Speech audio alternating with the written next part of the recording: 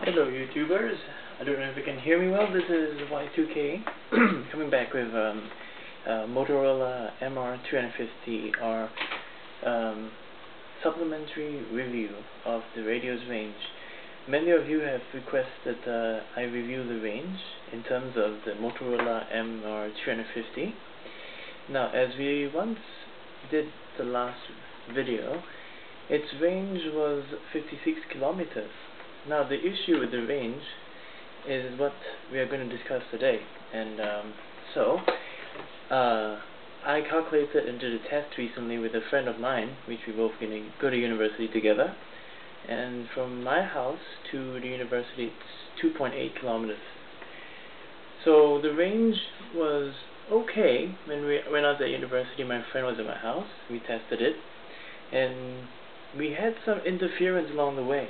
But 2.8 kilometers with clear frequency, we use the higher button here, called the HPTT, push to talk. So if you use the higher button and you hold it down, then you speak into it, and then before you finish a sentence, hold it for like 2 seconds and let it go, your message seems to get a better transmission. Now, we'll talk about the issue of range-wise. Now, if we look at it from the paper, 56 kilometers theoretically from here is like from this area to the next town, you know, like, or not the next town, maybe the next city, and next city is even further than. So that's impossible because they work on a different scale. Because if you look at your Motorola radios, they always have a chart behind. So we'll talk about the first issue of range. Okay. Issue number one is about the range. There's something called a line of sight, which I will write it down. Sorry, I'm not good with computers, you know. So my video editing skills is low, so I don't really put like words and pop-ups. So the first issue is called the line of sight. Okay.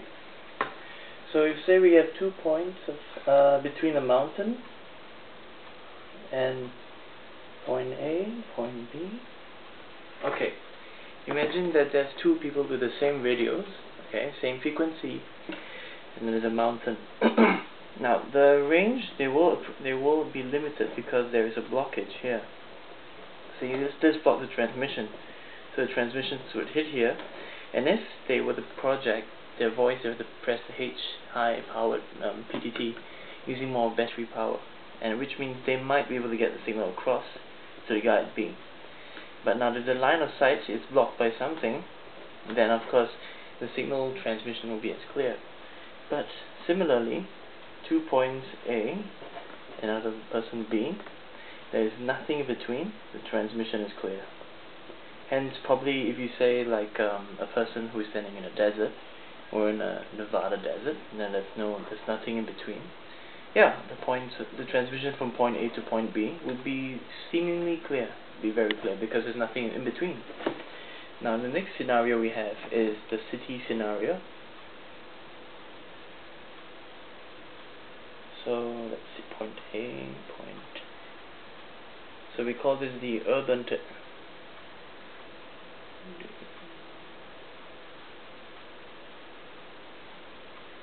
Now, in the city situation, same situation as a mountain, but probably even worse, because in a city situation you have many buildings. So in a situation whereby you have lots of buildings, shorter buildings, high buildings, and then you have power stations. You have radio stations. Sorry for bad handwriting.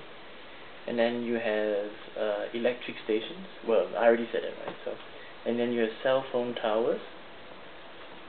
All of these factors will affect your radio transmissions as well, including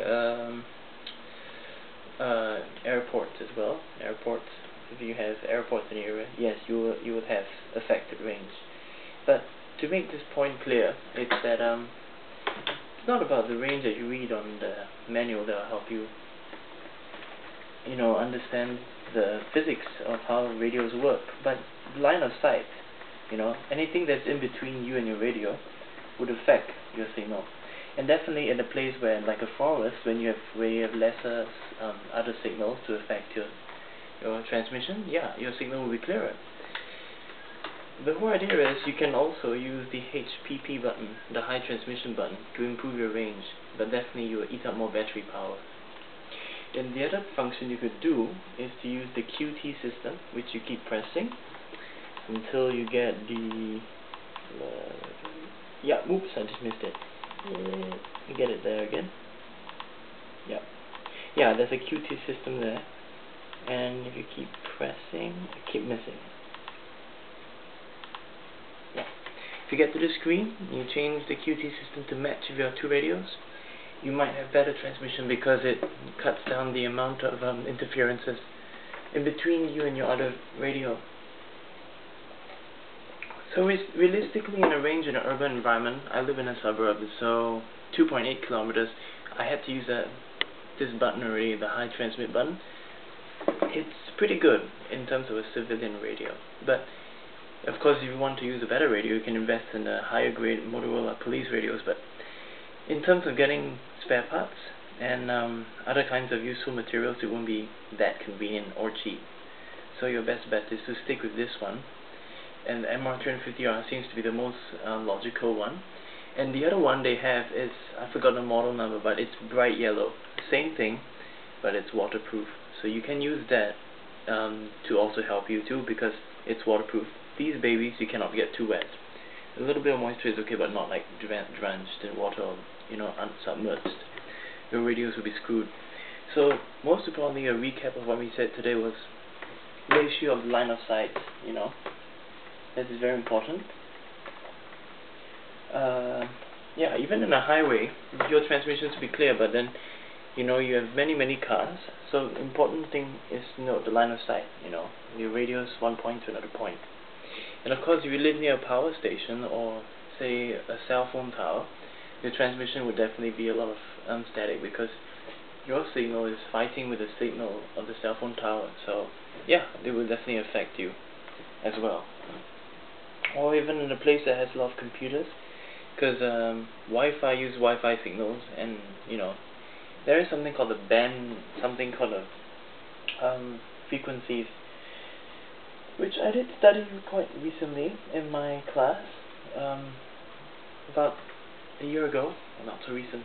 And the frequency issues is the smaller the frequency and the greater the frequency, when both of them are coming together, this one would definitely override this one. So sometimes you really need to look for the favorable moment. But range is also affected by the weather. If you have heavy thunderstorms, yes, it will affect your radio frequency. But I've tested it so far in snowy conditions. It's quite good actually. The MR350R is pretty stable. There is not much interference. But I noticed that during a thunderstorm, especially when the sky is full of lightning and stuff, yeah, your frequency can get a little garbled sometimes. So you might have to hold on to your transmit button a little longer than normal. So we have issues with the range will affect the weather and then your environment.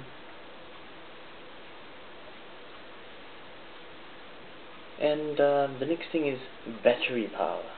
Yeah, a lot of people forget about the issue of battery power, because if your battery power is too low, your transmission, including your range and your coverage, will be very weak. So when we did our test to my university, which is at 2.8 kilometers away, the battery power is at mid-range, say about 60% charge.